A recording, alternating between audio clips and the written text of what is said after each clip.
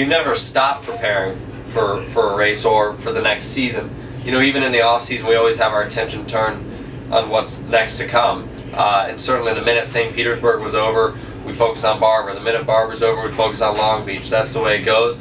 And really, you know, our focus all year round is always on the Indy 500. You know, that's kind of the event that we never look away from. But you always have to be preparing. One event always leads into another. What you do in one event could affect the next. But the big picture is every single event equals the championship. And we need to make sure that every time we get on track, we're doing our absolute best, that at the end of the year, we have the best opportunity to succeed. So really, I think that, you know, we never stop looking ahead. We never stop preparing for the next race.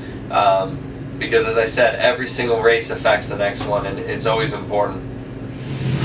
I feel like I never stop preparing for my next race. I'm always thinking about it, but the week leading up to the race it gets that much more critical. I'm focusing on what I'm eating, my exercise, getting prepared physically, mentally, emotionally, so that when I get to the racetrack, all I have to focus on is getting in the car and doing my job.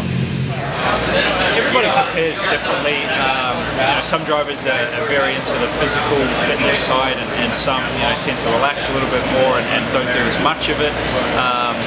You know, I love to be as physically fit as possible.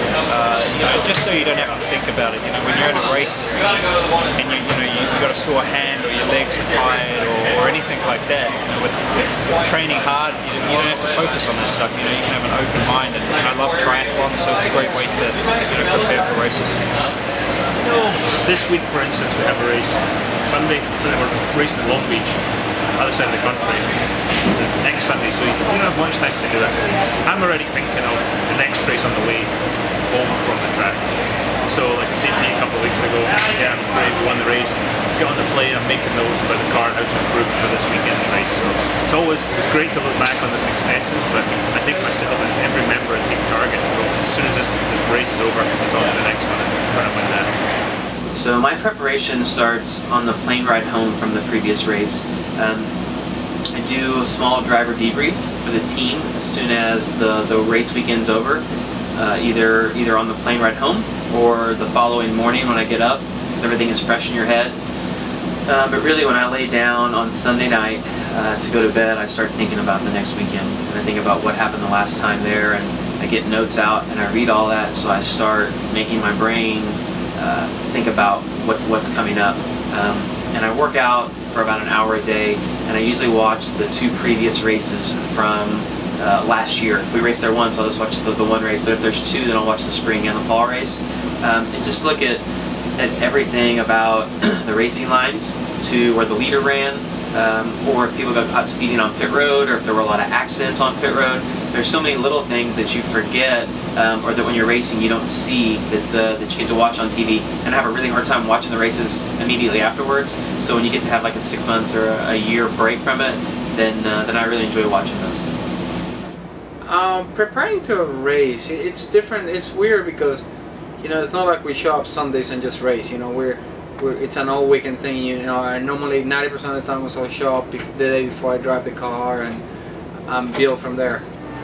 It's continual. I mean, you're continually preparing. I mean, racing is a lifestyle. I mean, it's a life choice. It's not like, okay, well, this week I'm going to work out. I mean, you're continually working out year after year after year, and how you prep yourself and what you're eating and what you're doing and how you're presenting it. I mean, always you have that mentality of competition and fighting, and it's just, you know, just another stop along the way, but you're continually prepping yourself all the time. Just like we were saying earlier, you asked us, how do you relax?